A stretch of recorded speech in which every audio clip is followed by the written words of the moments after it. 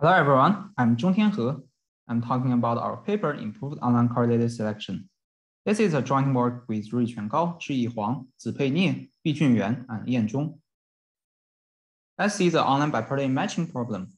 We are given a bipartite graph G, which contains a set of offline vertices L, a set of online vertices R, and a set of edges E. There are three kinds of settings for this problem. First, the unweighted case, all the weight of the edge are unique. And second is vertex weighted, that all the offline vertices are assigned weight, while the weight of the edge is defined to be the weight of the offline vertex that it links to. And the third one is the edge weighted case, that all the weight of the edge can be arbitrary. So the vertex weighted case is a generalization of the unweighted case, while the edge weighted is a further generalization of the vertex weighted. And for all of them, the offline vertices and vertex weights are known initially, while the online vertices arrive one at a time with their edge, and the algorithm should make a decision irrevocably that which offline vertex the online vertex match to, or the algorithm leaves the online vertex unmatched. And the decision is made when immediately when the online vertex arrive. So the objective of the algorithm is to maximize the total weight of matched edges. And the competitive ratio is defined to be the expected objective over the optimal offline matching in hindsight, which is minimized over all the possibility of graph and arrival order. So why we need randomized algorithm, and why we need the assumption of that the adversary is non-adaptive. So it's because otherwise, even in unweighted case, the algorithm can only be trivially 0.5 competitive. And in edge-weighted case, we need a little bit more assumption that an offline vertex can drop its assigned edge for free to be matched with a new happier edge. And it's called free disposal model. So why we need this assumption is because in edge-weighted case, no randomized algorithm can be omega-1 competitive without free disposal. And it's also motivated by edge allocation that the advertiser don't mind being assigned more higher quality impressions than they paid. So that's all for the definition of the problem. And we see some previous results. For the unweighted and vertex weighted case, there is a ranking algorithm that achieves optimal 1-1/E competitive ratio. And for the edge weighted case, there is a seminal paper called achieve 0.5086 competitive. And they introduce a new technique called online correlated selection, or OCS for brevity. And we improve the OCS algorithm and achieve a better competitive ratio in our paper. So let's first see the definition of online correlated selection. So we are given a ground set of element E. The online selection instance is a sequence of pairs of elements. The pair of elements in round T is denoted by the set ET. And the online selection algorithms select one per pair online. So the definition of gamma semi-OCS is the following. An algorithm is called gamma semi-OCS if for any online selection instance and any element E that appears in K rounds, element E is unselected with probability at most 2 to the minus K times 1 minus gamma to the K minus 1. And gamma is a parameter that describes the negative correlation that the algorithm introduced in the selection process. And we want to optimize gamma to be as large as possible. A trivial algorithm can achieve gamma x to 0 by independently random in each round. So let's see our results. We have we give a optimal semi-OCS algorithm. And we propose a new problem called multi-way semi-OCS, and it can serve as a subroutine for the vertex-weighted unbipartite matching. So the definition of multi-way semi-OCS will be introduced later in our talk. And there is also a problem called gamma OCS, which is defined similar with semi-OCS, but we can only consider subset of rounds containing the element E, and we consider the probability that E is not selected in this subset of rounds, and it is served as a subroutine for the edge-weighted online bipartite matching. We also improved gamma OCS from the previous paper, but in this talk, we will introduce semi-OCS and multi-way semi-OCS. So for the gamma OCS, there is another talk in the same session that's dealing with OCS. So they will talk more about OCS, and we will only focus on semi-OCS in our talk.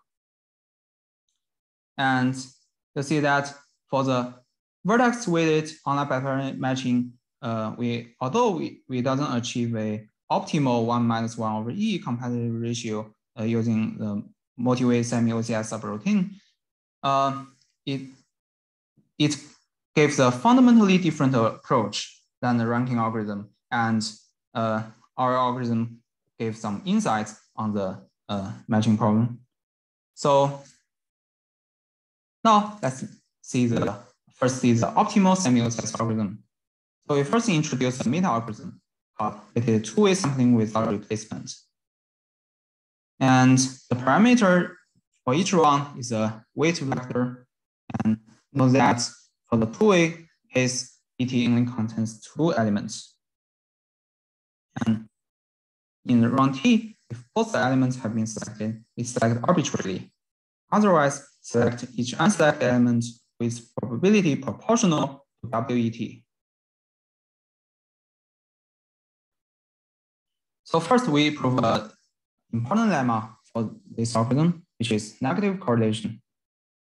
Let UT denote the set of elements that are unselected in first T rounds. And for the algorithm with any weights, any round T, and any discrete subset of elements A and B, the probability that all the elements in A and B are unselected in the first T rounds is smaller or equal to the probability that all the elements in A are unselected times the probability that all the elements in B are unselected.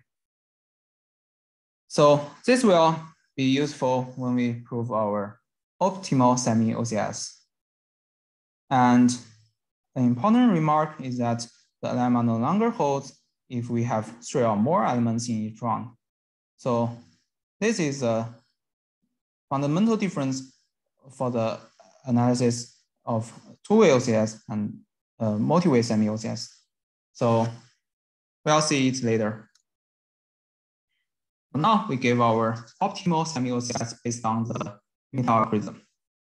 So we maintain the state variable that's the number of previous round that contain element E, denoted as KE, and whether each element E has been selected before.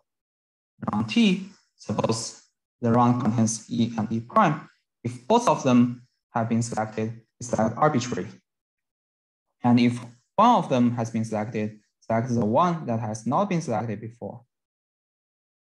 And if neither of them has been selected, so we compare the number of rounds that they appeared before. If they are not equal, we select the one with more previous appearances. Otherwise, we select uniformly at random.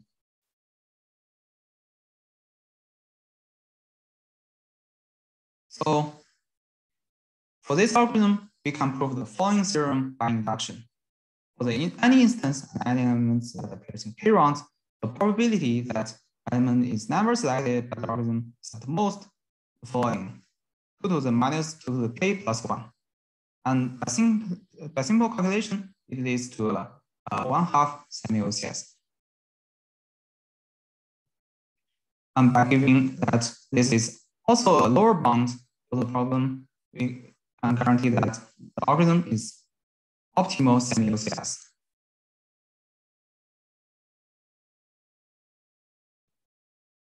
And next, we move on to the multi-way semi-OCS.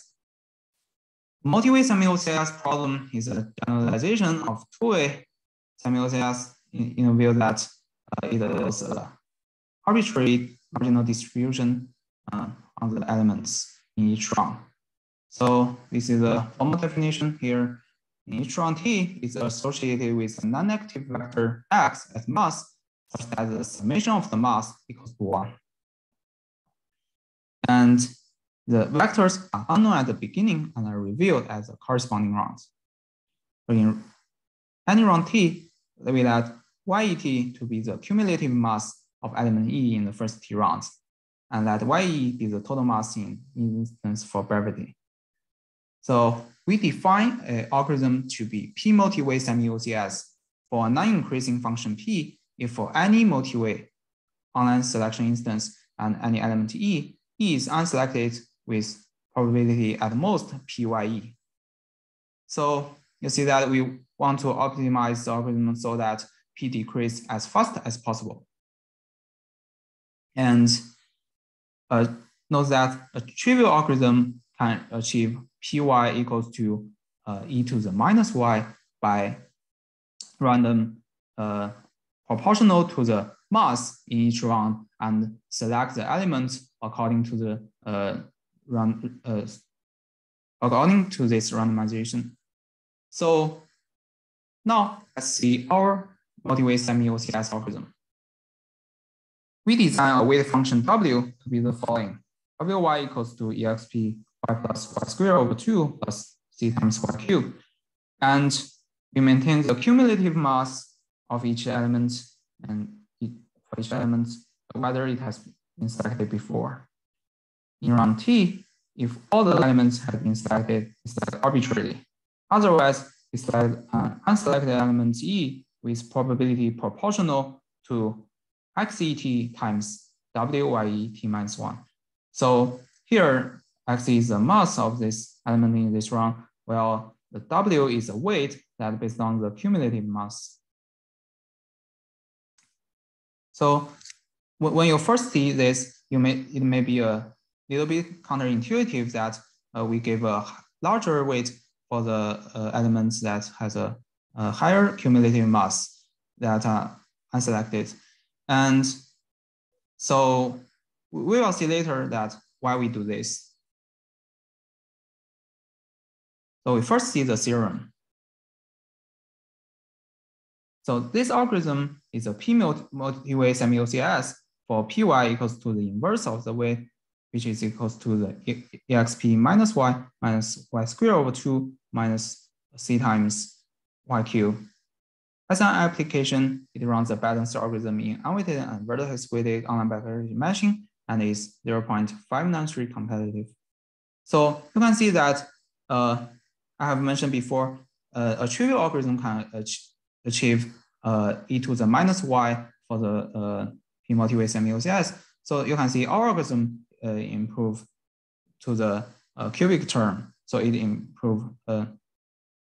So let's see first an example so that we can appreciate the algorithm more.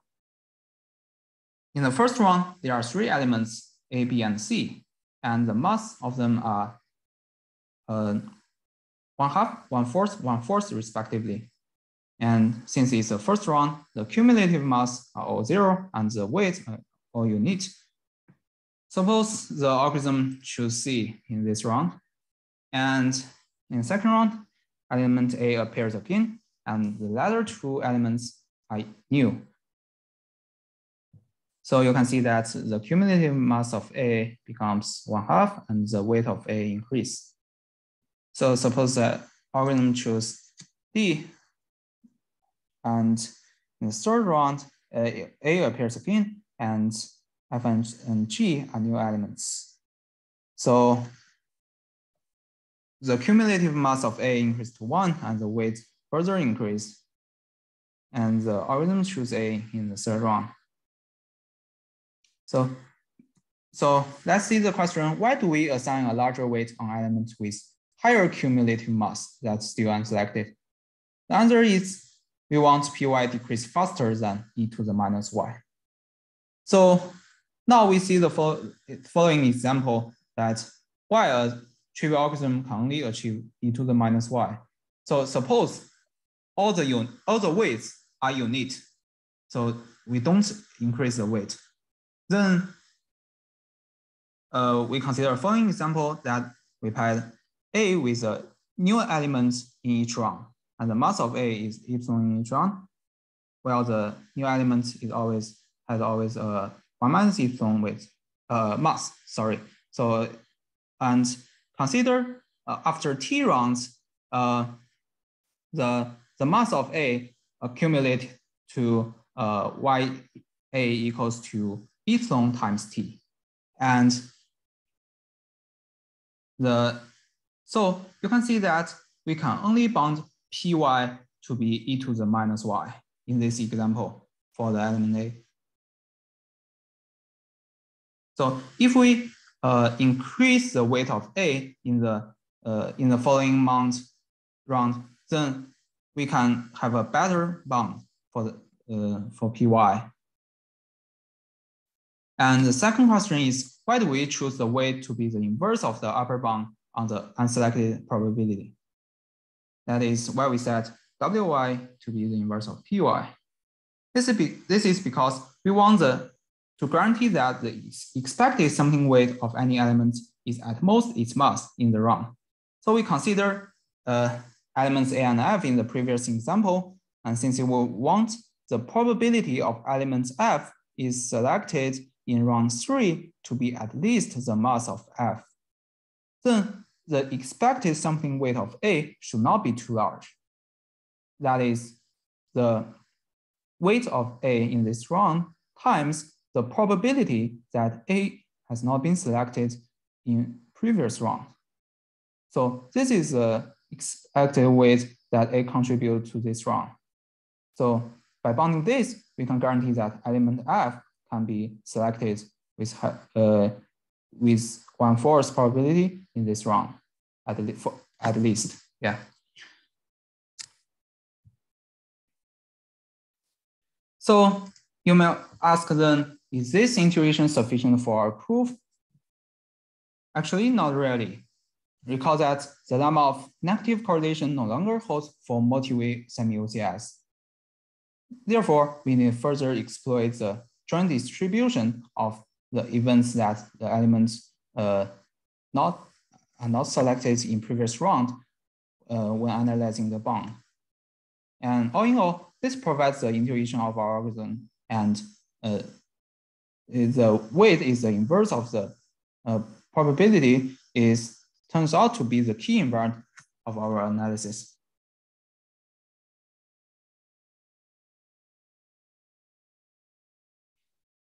And next, we see an example how we use multi-way semi-OCS as a subroutine for the matching problem. We consider the unweighted online backpairing matching, and well, the state variable is the total mass allocated to offline vertex U so far. And on the arrival of online vertex V, for each neighbor, we let the mass to be max 0 and theta minus the cumulative mass of U. And the theta is decided to be to meet the following equality such that the summation of the mass among the neighbors is equals to 1.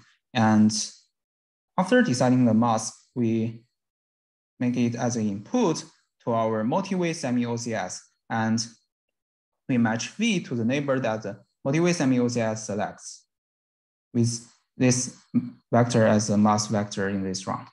So this problem is a 0.593 competitive. So we mentioned that there are some concurrent work.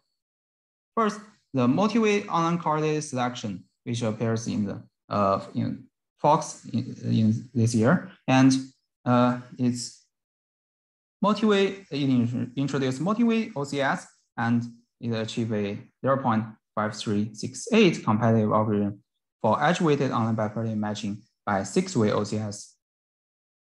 And another paper is making 3 out of 2 3-way online correlated selection.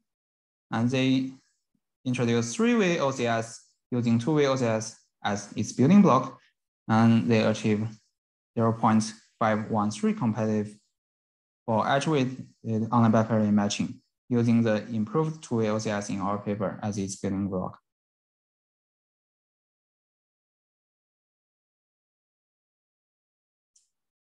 So thank you for your listening.